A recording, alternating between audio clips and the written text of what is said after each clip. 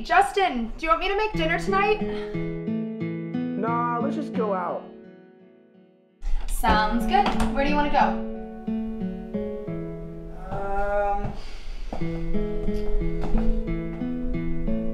Maybe somewhere nice? We could go to the little Italian restaurant that I've always wanted to try. Yes, let's do that.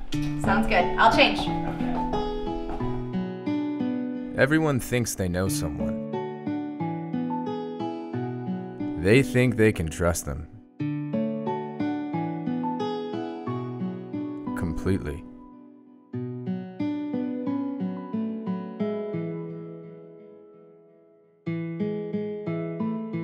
And that is the very thing that gets them hurt.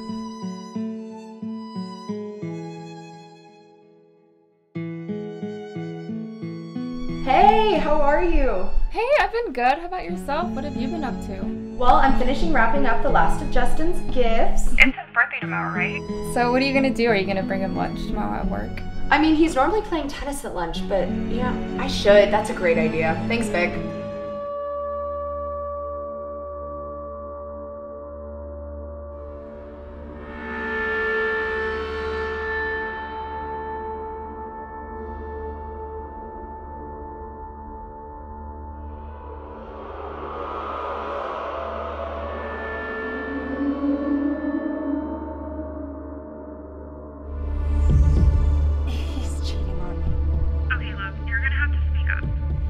Cheating on me. What? Sarah, what are you talking about? Justin is cheating on me. I went to the tennis courts to bring him lunch. Great idea, by the way. And I saw him with some girl. I don't know, he's cheating on me. Calm down, love. It's gonna be okay. Do you want me to come over? No, I can handle this. Vulnerable 911, what's your emergency? He just dropped. I don't know what happened. We were playing tennis. Where are you now, ma'am? Vulnerable Park? He grabbed his left arm. I think it was a heart attack. He's unresponsive. Defib pads are on. Stand back.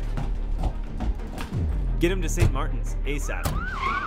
Dispatch all units. All EMTs needed. We have multiple calls countywide. All seem to be suffering from some form of cardiac arrest. Hello? Hey, are you okay? Justin just got rolled in here on a stretcher. Do you know what happened?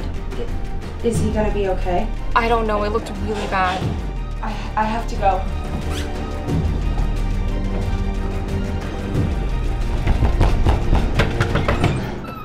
What did you do?